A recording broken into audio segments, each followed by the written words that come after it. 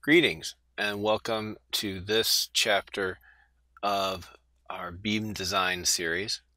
If you are looking for the entire problem, then you might want to start with the area moment of inertia video. But if you're just looking at how to do a simple shear force and bending moment diagram, then stay right here.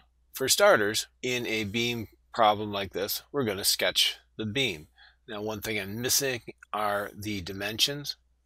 So we'll put those in. And here we have 150 millimeters from the left support. This one to the 600 Newton force is an additional 400 millimeters. And then the 1200 Newtons is another 400 millimeters down. And then the last support is another 150 millimeters down. So you see that there's a certain amount of symmetry, but this force and this force are not the same value, so you can't use complete symmetry here. So we'll have to do the calculations the old-fashioned way using our sum of the moments. We're going to sum the moments about point A, and they have to come out to be 0. And we're going to start with the 840 Newton force first, multiply that times 150 millimeters, and make sure we get the direction on that. And it looks like it's going clockwise around point A, so that means it's negative. That's what we do in mechanical engineering. The civil engineers use that as a positive. So then we're going to add the next moment, which is for the 600 Newton force. And that is 400 plus 150, 550 millimeters from point A. Always do it with respect to that location. And that's also clockwise and thus negative. And we're going to add in the next one, which is 1200 newtons, and we've got 150 gives us 950 millimeters. And that's also going clockwise. I'm going to add in the last support there, zy, we don't know what it is, times the entire length of the beam, 1100 millimeters. And of course, we take the moments about point A because that would mean that the force at AY is going through directly through that point, causing it to have a force multiplied by 0, giving it a 0 moment, which leaves us 1 unknown here. And we will bust out our calculator. So 840 times 150. So 0 equals 126,000 Newton millimeters. That's negative. Now, some might want to translate this into something a little more manageable, but I'm going to keep it in millimeters because we'll want to do that for this whole problem, this video and the next ones. We're going to subtract 600 times 550, 330,000 Newton millimeters. And we're going to subtract 1200 times 950, and that's 1.140 million of these. So 1,140,000 Newton millimeters plus zy times 1100 millimeters. So we can add all these up and then set this equal to the other side. So I'm going to take zy times 1100 millimeters equals plus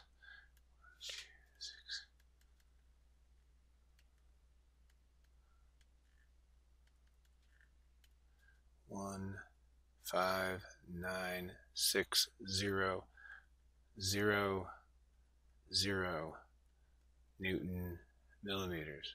Sometimes the question comes, hey, what happened to the minus signs? Well, if I keep zy times 1100 millimeters on this side of the equation, I have to add all these to both sides, so the other side of the equation makes this positive. Or I could subtract zy times 1100 millimeters from both sides, making this negative, and this would be negative too, but then I multiply both sides by a -1, and they become positive.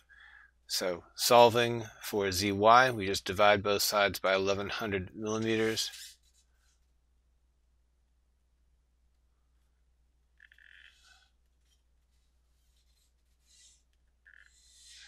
Millimeters here cancel out, and zy equals 1,451 newtons. Now a similar analysis will be sum of the moments about z equals 0, and you've got 840 times 950 millimeters.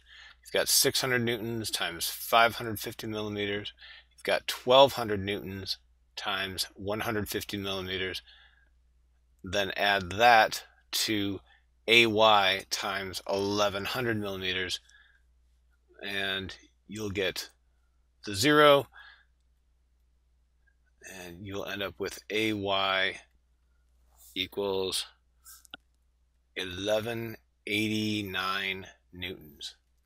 Now we should always check, so we add up the forces in the y direction, and if you take AY and ZY, you'll end up with 2640 newtons. Then if you add these up, you'll see you get 2640 newtons down. So these two are up, those two are down, adding up the forces to be 0, they check out. Okay, the next step for our diagrams is to start actually building the diagram. So going to draw solid lines on the ends,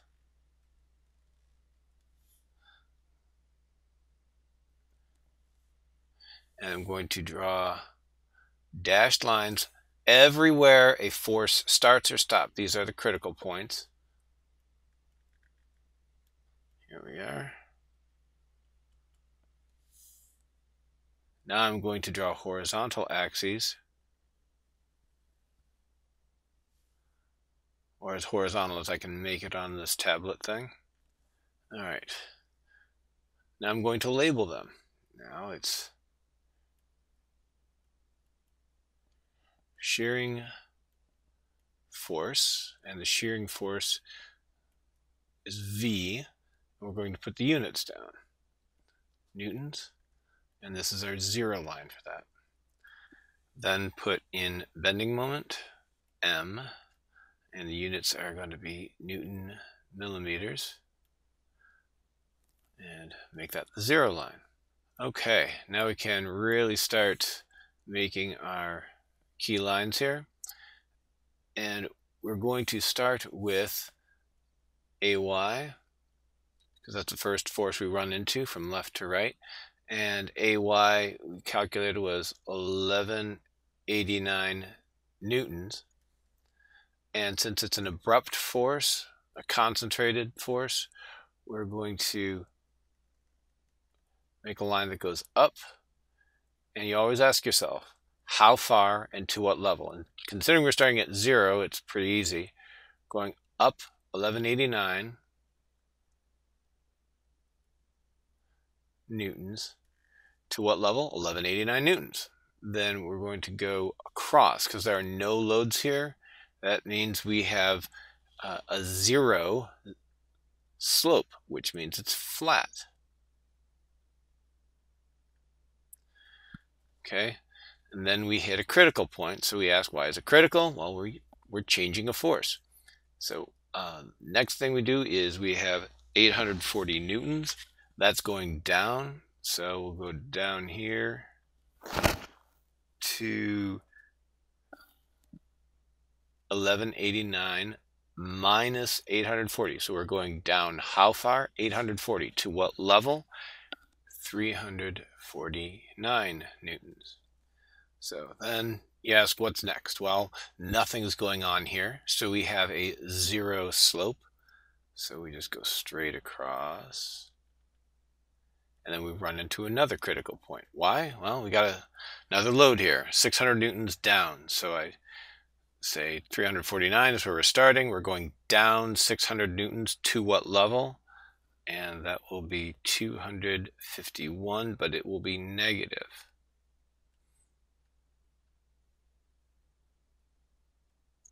So it's down to minus 251 newtons here.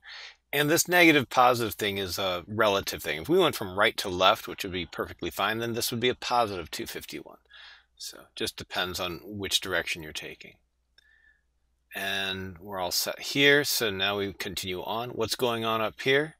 We have no more loads again. So we have a zero slope. He's going straight across to another critical point. What's happening here? 1200 newtons down. Okay, to what level? So negative 251 minus 1200 would make it 1451.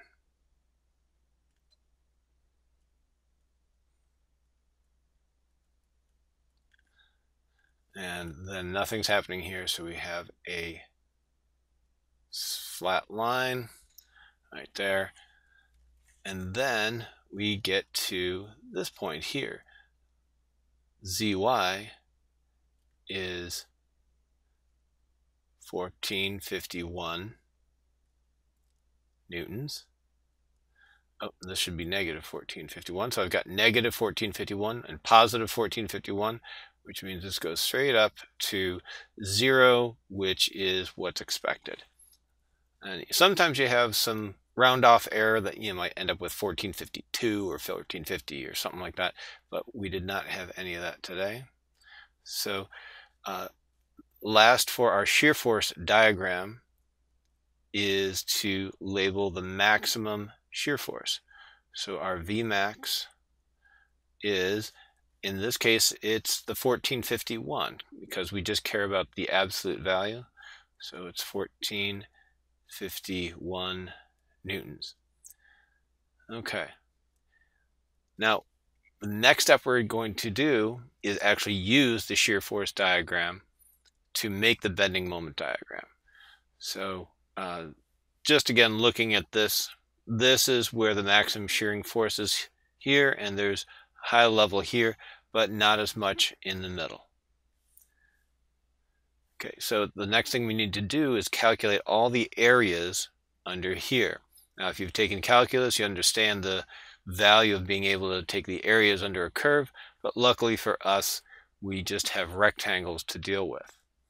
So if I calculate the area here, I have 1189 newtons times 150 millimeters, and that gives me 178,350 Newton millimeters. The next one, I'm going to call area 2, is 349 newtons times 400 millimeters yields 139,600 Newton millimeters. Okay, so those are all the positive ones. Now we have to make some negative areas here.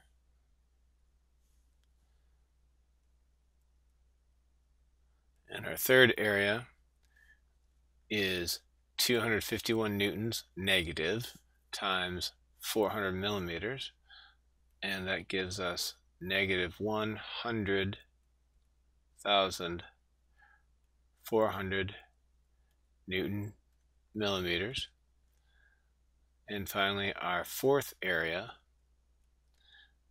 is 150 millimeters times 1451 newtons on the negative, and that gives us negative 217,650 Newton millimeters.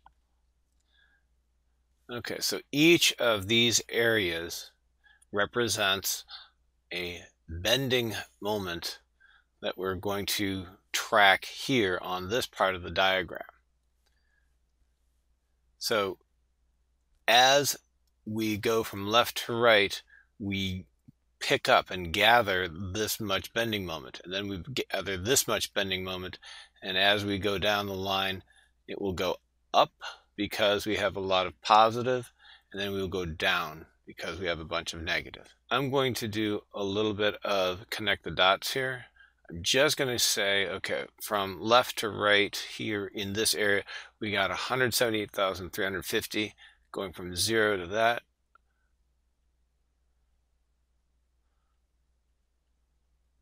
Okay, then I add in this 139,600, and we get up to 317,950, and then we go down 100,400. I'm going to have to put this down here to avoid our shear force diagram, and then that's going to be at 217,550, and then I actually subtract 217,650, which brings me down to, believe it or not, negative 100. And remember how I was saying about some round off error? Well, here it is, but it's a fairly small amount. Now I'm just going to connect the dots here.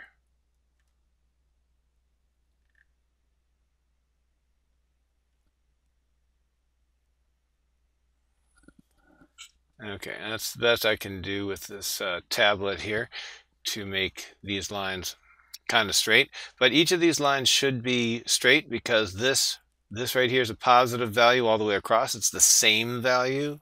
So this will have a constant slope all the way up here, just like a line does. And then this one likewise is just going to be at a lower slope because this is at a lower value, the 349. And then this comes down this way because this is a negative slope, this 251, and then this is a much sharper negative slope at negative 1451. So last but not least, for our bending moment diagram here, we have our M max is equal to 317,950 Newton millimeters.